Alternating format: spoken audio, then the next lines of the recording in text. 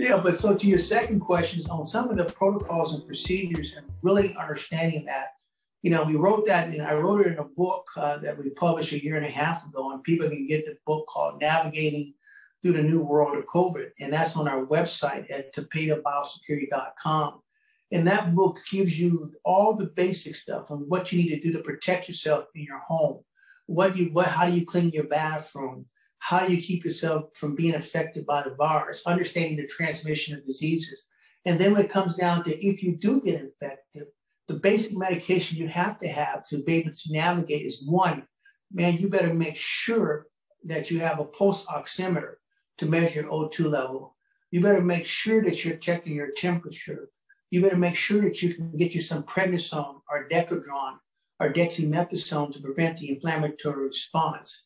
You better not be using Motrin. You better be using Tylenol, because we've shown that the Motrin can increase the inflammatory situation. You better get you some nitric oxide, because I was part of the FDA drug trial.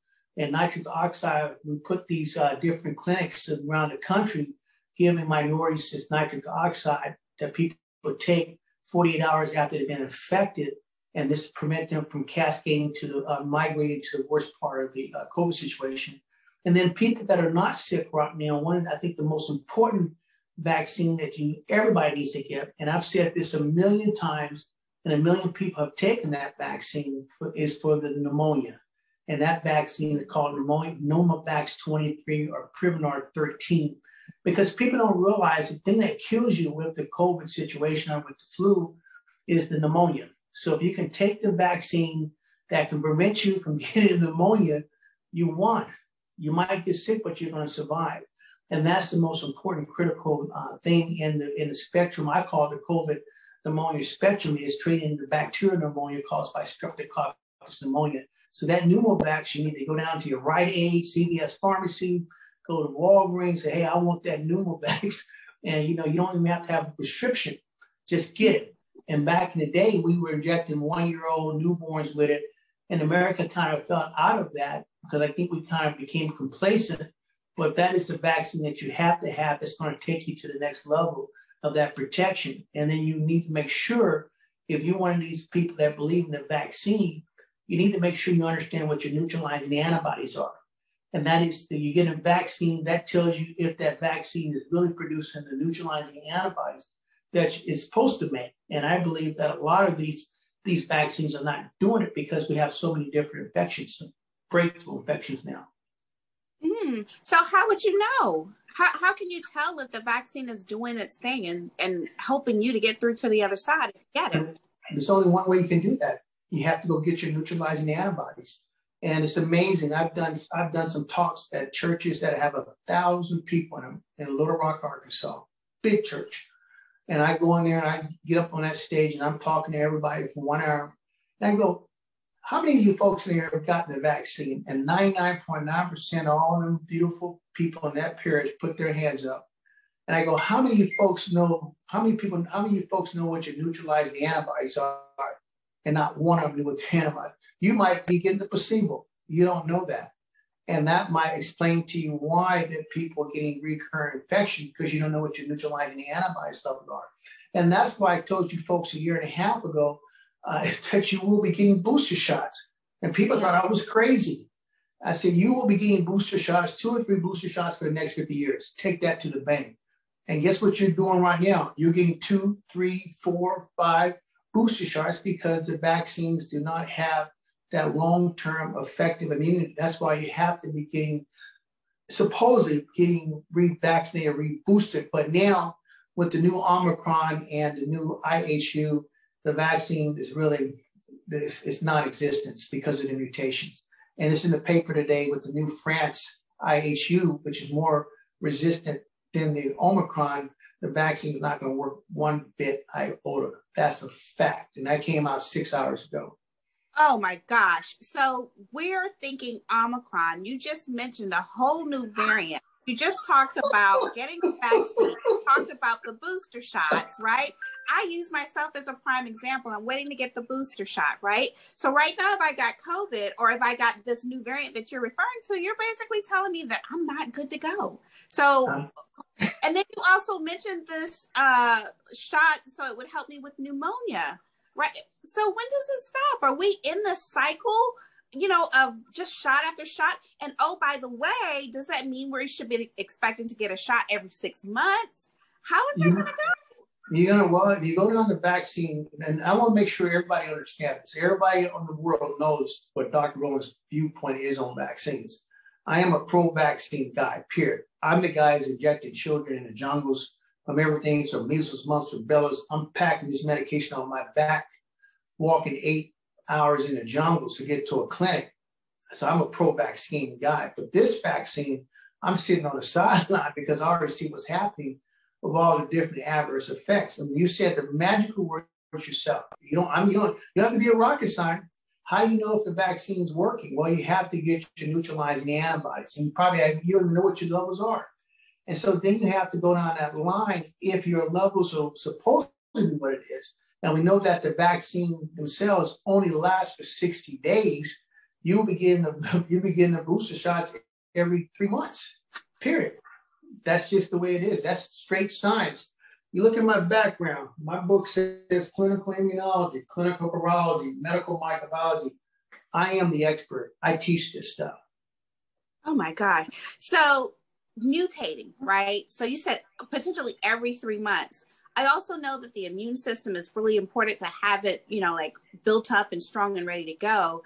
So what are some of the other things that we can do outside of the vaccination and the booster shots to make sure that our bodies are strong and ready to tackle this? Because, you know, getting a virus or getting the flu or whatever, this isn't new to us. This is something that we're used to. The difference here is it's killing more people than we're accustomed to seeing, right? So how do we make sure that in addition to these shots, we are making our bodies strong enough so that we're able to tackle this? Because it's not going right. It's not going away. And I mean, people are calling me a truth seer, the future seer. I mean, I just saw it. You should read my Instagrams. They're blowing up now because I said, Doc, you told us 2 weeks ago that the one from France was coming, and they only have in France called IHU. So this is reality, folks. The reality is that what you need to do is make sure you have a positive attitude. You got to make sure you're taking a multivitamin every day. I'm not talking about going and eating 1,000 oranges and try to get vitamin C, because you're not going to use that. You have to use what your body's going to use. Have a great diet, great attitude, exercise the best you can. You know, try to have that healthy lifestyle. Your lifestyle, the one that you choose to be, because everybody's a little bit different, that you feel that you're healthy. You do that for yourself. And then you make sure you do all the basic biosafety security protocols I've always talked about. I don't care if you're vaccinated or unvaccinated. You better wear a mask. Well, nowadays it doesn't matter if you wear. You better wear a mask, because the cruise ships just shows you what I've been talking about. The cruise ships is the ultimate petri dish. You got 3,000 people on a cruise ship. Everybody's negative before they get on the ship. Everybody's fully vaccinated. And guess what? The ships are quarantined now. Everybody on the cruise ship is infected. So what happened to your vaccine? That tells you the ability of the Omicron virus. It tells you the ability of IHU virus. And that is why you have to get back to your basic safety protocols. You better wear a mask. That mask better be an antiviral mask. You better wash them hands of yours with some great antiseptic soap. You better not be touching that kiosk machine at the bank, or putting your PIN number at the ATM at McDonald's or the gas station, because it's all contaminated with feces and stuff. You better make sure before you touch that cart that you push at Walgreens or Walmart that 1,000 other people touch. You better make sure you disinfect your hands. You better make sure when you go to the produce store and you look and about to get your bananas and your apples, look what people do. They blow their nose, they touch, they squeeze, they touch your avocados, they put the grapes in their mouth, they put the food back in there, and you take it home. That stuff is contaminated. So you have to make sure that you're disinfecting your produce and stuff. That is the way you're going to get through this. This is what we call situational awareness. making sure you get on an airplane and you're flying, you better have an antiviral mask. And if you have to use a bathroom, you better not make sure you touch anything in that bathroom, because that bathroom is completely contaminated. And so if you're sitting in that seat, you better make sure you bring yourself some antiviral stuff to spray that seat down to make sure, because you'll be sitting in other people's feces. And so that is the type of stuff you have to do, making sure that you do not touch that airplane magazine. That thing is so contaminated, even touching the tray table, to feed yourself. Don't do that unless you spray it down. This is what you have to do. And when you go to hotels, making sure you bring your own air purification, because the hotels, they're shown yesterday that the hotels, the virus is spreading like wildfire in hotels. Oh. Somebody coughs, it goes into the next room. You can read that article on my Instagram about that. So these are the things you have to do. You have to create that individual bubble for yourself. You have to create that bubble for your family. You have to create that bubble for your jobs. And you make sure if people come to your house, they don't wear their damn shoes in your home. Nobody wears your shoes in the house, because the virus is transmitted under the bottom of your shoes. So you make sure you tell them to take them shoes off, and you disinfect them shoes. So these are the little simple things. If somebody's sick in your family, or somebody comes to your house, you make sure that they use that bathroom, that they shut that lid.